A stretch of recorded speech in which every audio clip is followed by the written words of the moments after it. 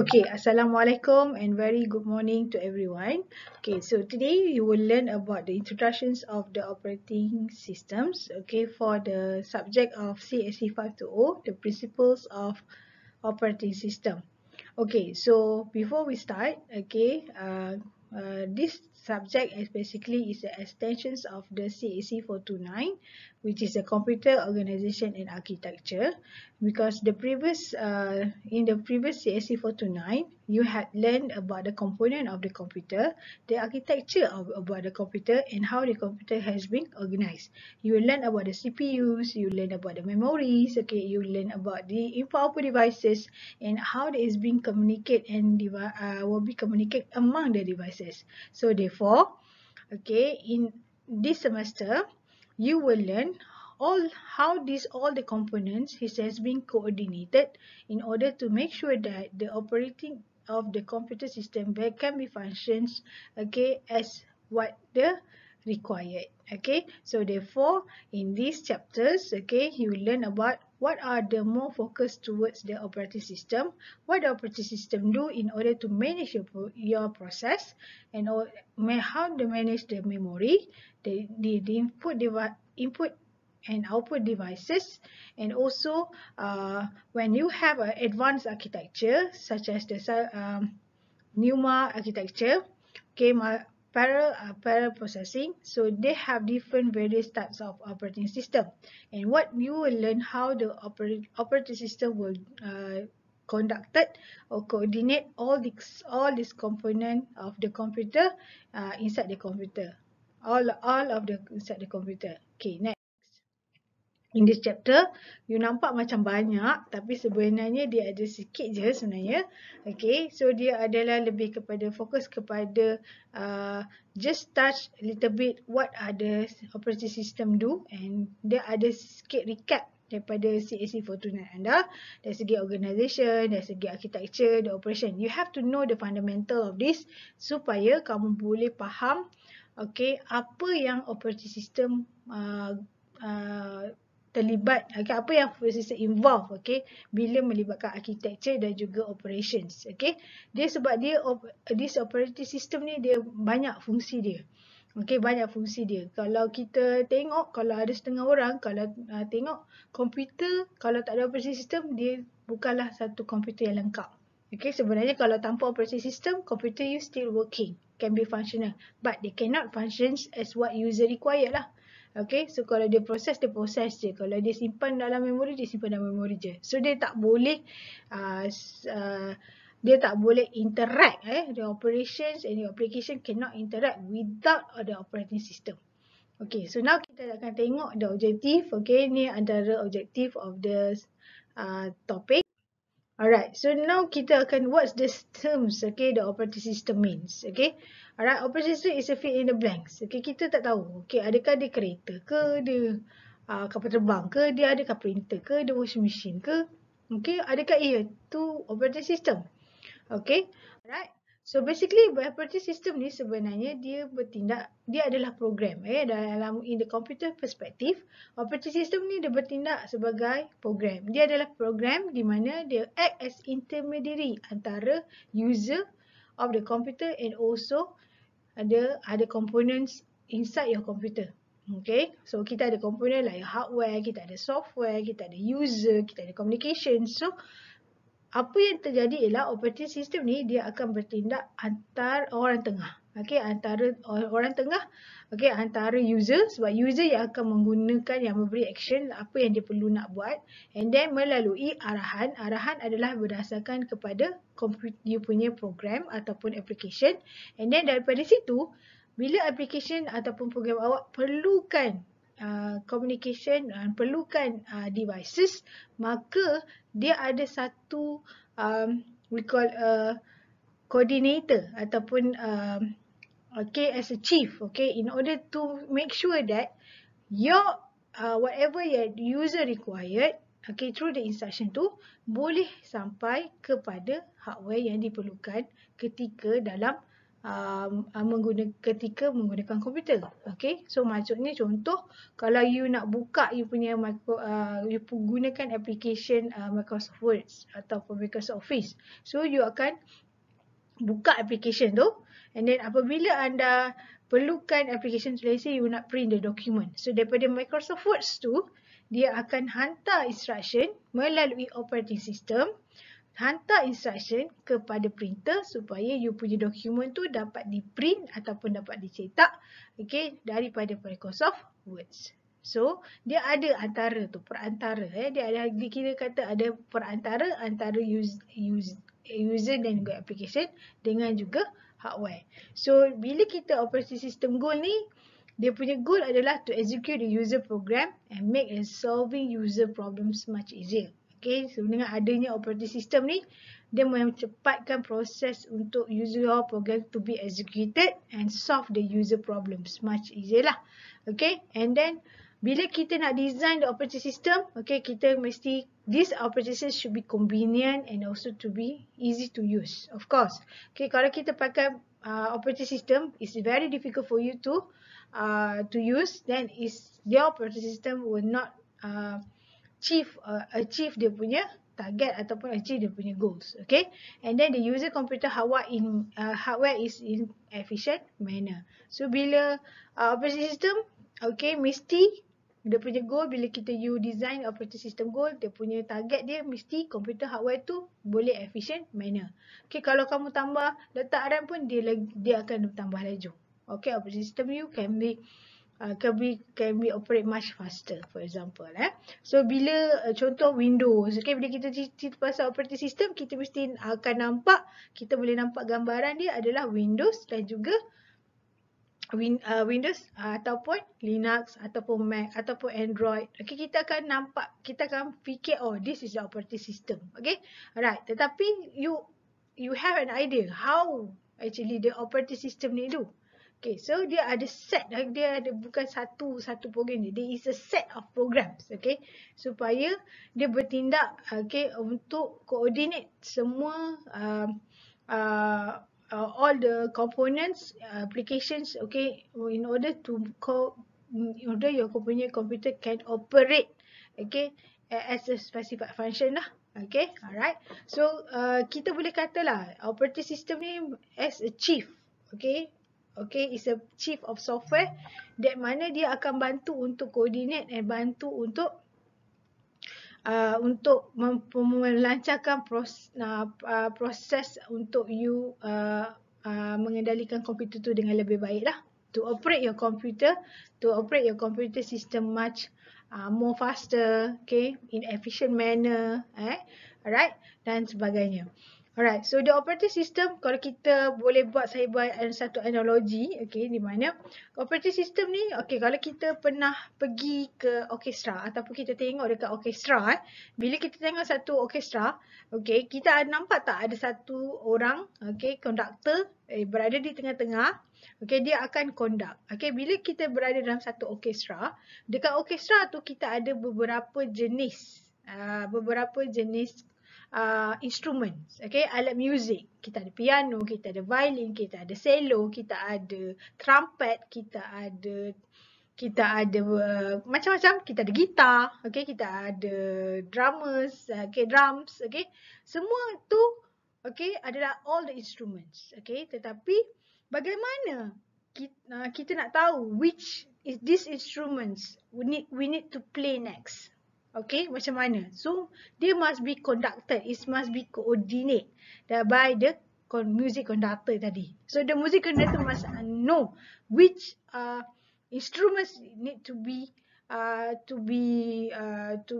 played. Okay, to be played. Okay, in order to follow the rhythm of the music. Okay, so nampak tak conductor tu dia akan tunjuk groups of instruments, okay, in order to play the music based on the punya rhythm. So kita boleh anggap lah, okay, kita boleh bayangkan lah, okay, kita punya operating system tu adalah music conductor, dan music instruments tu adalah semua komponen-komponen yang ada di dalam komputer, termasuklah hardware, termasuklah software, termasuklah user sekali. Okay, so itu saya boleh gambarkan bagaimana operating system itu. Okay, sebelum kita pergi jauh lagi, we go further more on the operating system, we have to understand about the computer system structure. You kena tahu apa struktur dalam komputer. Apa yang ada dalam komputer. So, komputer kita boleh, sebelum ni kamu dah belajar, okay, dalam CSC520. Just only a brief recap on the CSC520. Okay, the computer system will be divided into 4 components. You have a hardware, you ada software, and then you ada users. So, operating system is a part of the component. Okay, alright, kalau kita hardware, kita ada input device, output device. Okay, kalau software kita ada operating system ataupun kita panggil sebagai system software dan juga application program. So application program defines way, okay, macam mana help user, okay, to do the specific specific task, okay, specific functions, okay, dari dalam sesuatu atau to solve the computing problems, okay, using a computing problems, okay. And then operating system, they make sure to control and coordinate the use of the hardware among the various applications and also their users, okay. So, and how about the users? Users can be a people, users can be a machines, and users also can be another computers in order to communicate from the application to the operating system and don't directly and go to the hardware. Okay, so this is we can see that, okay, the interactions, okay, between the users, between the component of the computer. So, okay, secara gambarannya lah, okay, kita nak ada user akan interact, okay, with the application program, and then bila application program perlukan hardware, so dia operating system ni akan bertindak sebagai orang tengah, okay, memudahkan data boleh dihantar daripada application ataupun daripada hardware dihantar kepada application. Dia bergantung kepada jenis hardware yang digunakan lah, sama ada input ataupun output devices. Okay, so what our operating system do? Okay, depends on the point of view. Okay, kita bergantung kepada operating system. Nanti kita akan tengok kita ada beberapa, they have a various type of the operating system. Okay, later on. So, the operating system depending on the points of view. Okay, kita ada the points of view in terms of user perspective. Bila kita tengok apa yang operating system ada user perspective, kita akan nampak kita nak operating system kita cantik. Kita nak operating system is convenient to use. Okay, kamu pakai Windows walaupun laptop awak jenama Dell, jenama Asus ke, jenama Lenovo ke, jenama apa sekalipun, your operating system is the same and it can be work and functions. Okay, and ease of use, okay, you suka tengok, okay, should be ease of use, easy for you to use, betul tak? Okay, kalau kamu tak cari mana icon nak start, mana icon nak shut down, okay, and then they have a good performance, you tak nak you punya computer system, operating system you slow. So this is what the operating system has to will have to look into it. Okay, they have to look, okay, to look into this kind of consideration in order dari segi design, dari segi implementation, dari segi dia punya structure. Okay, so and then as we know, kita tahu you have a different types of computer. So bila you ada servers, okay, bila you ada types of computer, there is for use for server. So the server dia ada dia punya operating system. Okay, kalau personal computer dia ada operating system. Kalau you ada mobile, they have a mobile operating system. And then kalau you ada tablet dia normally dia pakai hampir sama lah, okay, dengan desktop. Okay, cuma dia mungkin the features will be different lah. Okay, kalau macam Android, okay, Android boleh pakai dekat dia punya Samsung tablet, okay, dan juga dia pakai handphone, okay. Dan you banyak, okay, you have a design. So the operating system can work not only at the certain hardware, but also it can be worked in the various type of hardware. So kalau dia mobile, dia have a mobile user interface, okay. Kalau mobile macam smartphone, so dia ada, okay. So this is what you need about the operating system. Itu yang perlukan dalam operating system.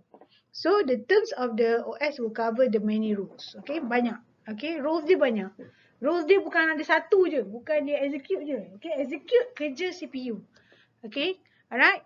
masukkan data, okay, di mana data atau proses atau instruction tu mesti will be located dalam memori. Okay, so itu memang kerja operating system. Tapi siapa yang responsible untuk letak benda tu, itu kita kena belajar dalam operating system. Okay, right. The terms operating system will cover many roles because they have a mild design, the use of, depending on the use of the operating system. So they have a lot of present in the toasters, okay, where the ships, the spacecraft, the game machines, the TVs, and industrial control system. So they will cover banyak, okay, banyak roles. So when you defining the operating system, so you can ingat, okay, the keyword is act as intermediary or the chief of the software. Itu dia punya keywords dia. Antara siapa dengan siapa dan antara user, application dan juga hardware. Okay, supaya komputer you boleh work and function as per required. Okay. Alright, so the everything, okay, so the apa beza sistem program dan juga application program.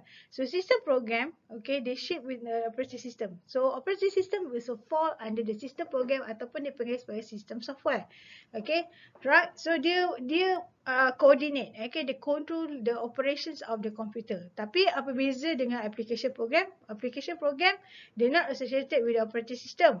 Application program is a set of instructions that work to help the users to perform the daily activities, okay, ataupun for any types of to solve the user problem through the computer. Okay, so today operating system have general purpose and can be used as a general purpose and also as a mobile computing. Okay, it become a middleware.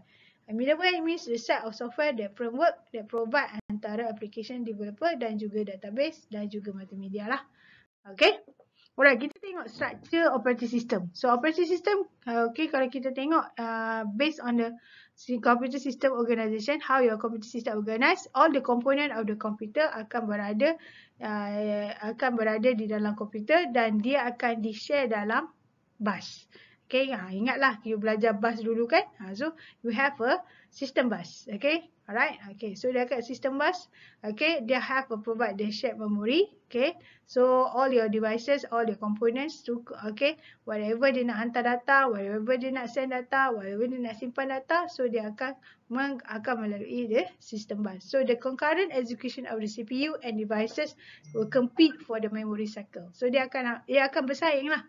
Okay, dia akan bersaing, okay, antara CPU dan juga devices. Tapi yang biasanya menang adalah CPU kerana CPU dia lebih cepat daripada the speed access and the transfer access of the CPU much faster daripada other devices. Okay, so the either devices and the CPU can execute concurrently. Bila kita tengok computer system, dia kena seiring. Okay, kalau awak tekan A, dia terus keluar display of A.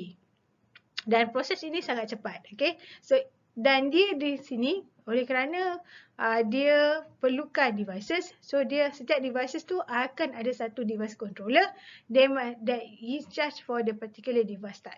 Okay, kalau dia keyboard dia ada keyboard punya device controller. Kalau you ada mouse, dia mouse controller. Okay, so setiap controller ni have the operating system that we call that be managed, okay, through the device driver.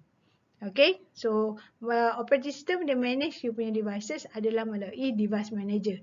So the device driver, okay, ataupun dia kata device management. Okay, kalau kamu tengok dekat dalam komputer awak, okay, pergi kat start, pergi kat setting, kat control panel tu, awak pergi right click, awak pergi dekat device management. So device management kat situ lah where is your device driver is being located for each particular devices. Okay, the CPU are moved from data from or to the memory or to or from the local buffer. So dia ada buffer. Okay, kalau dia speed dia laju ataupun speed yang ni slow, so dia akan letak dalam buffer sementara. Okay, kerana you have a different mismatch of speed between the devices. Okay, so bila dia ada mix match, okay, of the speed, so dia locally dia akan letak dalam buffer, and then bila dah okay, then dia akan masukkan balik lah, dan dia execute macam biasa. Okay, so device controller, ingat tak dulu kamu belajar bila you talk about the device controller is they inform the CPU that is been finished. Bila dia dah siap, dia complete the task, dia akan inform the operating system by providing the interrupt. Okay, so last time you belajar interrupt kan? Okay, on the device input output. Okay, communication kan, device communication. So dia akan berlakunya interrupt. Interrupt ni bukan apa, interrupt ni adalah satu signal.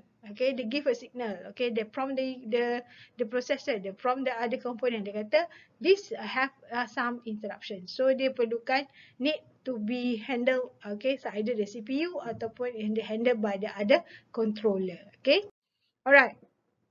The common functions, okay, of the interrupt kamu dah tahu apa proses the interrupt. So interrupt it can be a software generated or it can be a hardware generated. Okay, dia bergantung kepada set of the interrupt that you being used lah.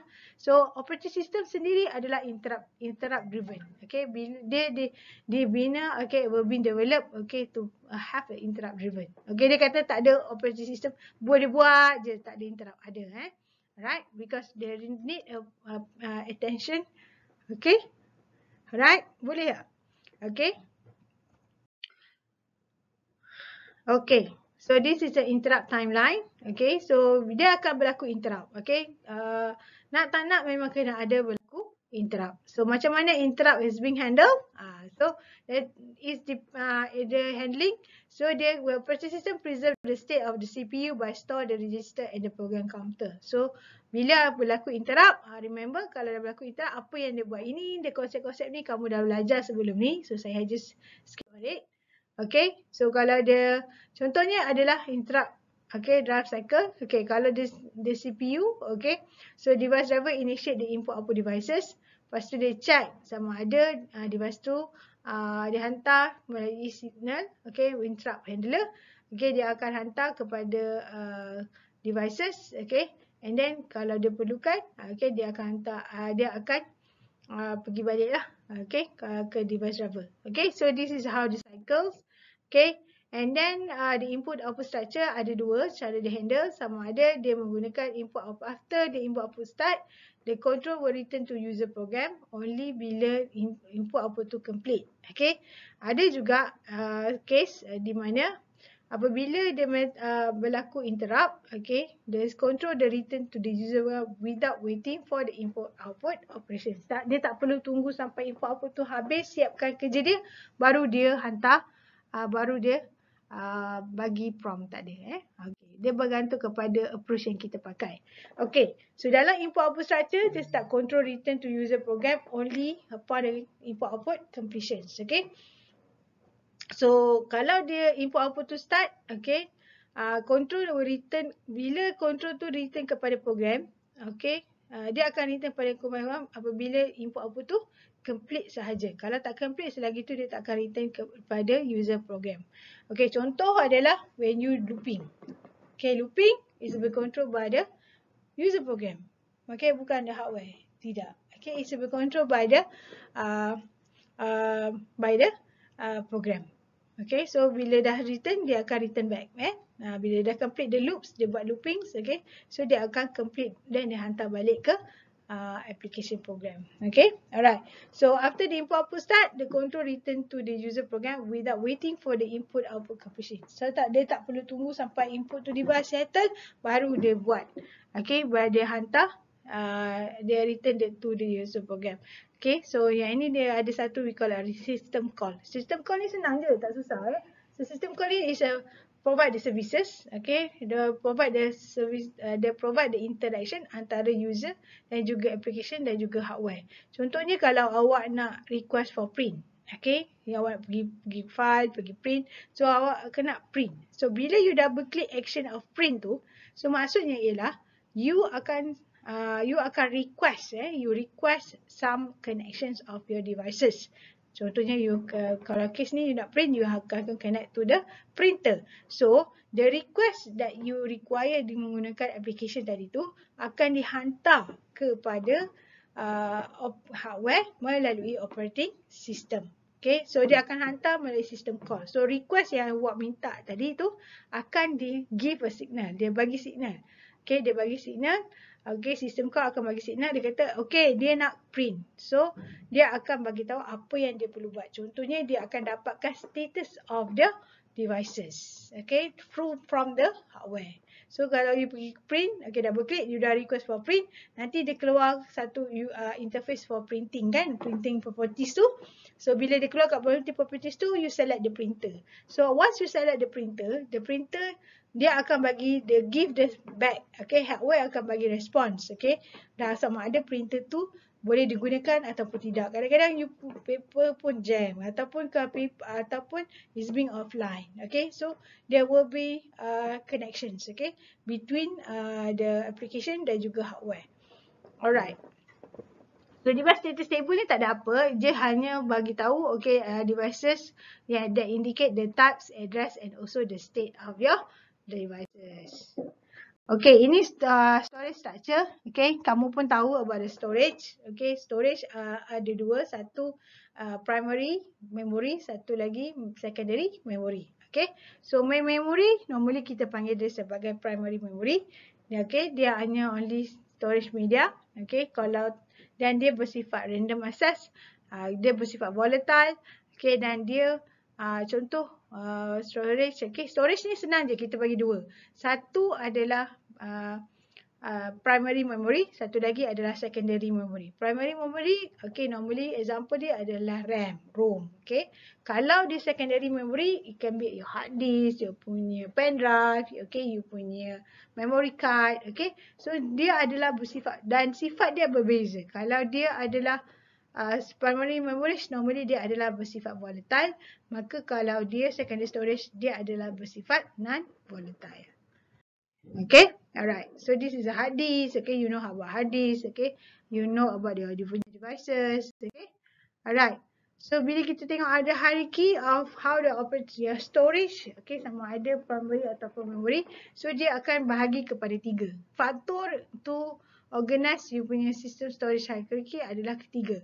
Satu speed, satu lagi cost, satu lagi volatility. Okay, alright. So yang ni yang kita belajar lah. Nanti belajar dalam detail lagi macam mana sistem in hierarchy tu.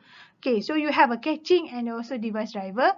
Caching and device driver adalah berbeza. Di mana caching dia copy the information into the faster storage system.